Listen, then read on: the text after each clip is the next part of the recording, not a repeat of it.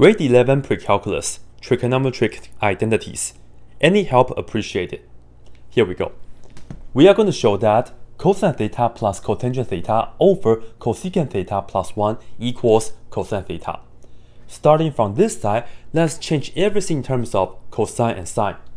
This right here has cosine already, so just keep that. But for cotangent theta, well, how can we change that into sine and cosines only? The answer for that is cotangent theta equals cosine theta over sine theta. And then over, here we have cosecant theta. What do we do? Again, change that to, well, it's reciprocal identity. That is 1 over sine theta. And then here we have the plus 1.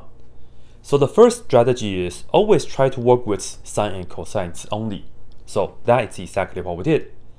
After this, we see that we have a complex fraction, meaning we have a small fraction instead of a big fraction.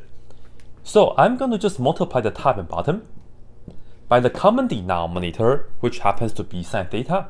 So let's just multiply by sine theta on the top and also on the bottom. Take this, multiply with that, we will get sine theta times cosine theta.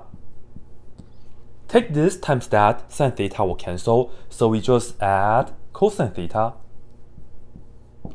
over, take this times that, sine theta cancel, but we have a 1, and then plus sine theta times 1 is sine theta. Well, as we can see, on the top here we have cosine theta and cosine theta. We can factor that out.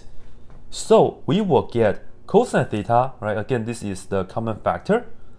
Cosine theta, and then we will have here sine theta left plus, keep in mind that there's a 1, so it's plus 1, and then over the denominator 1 plus sine theta.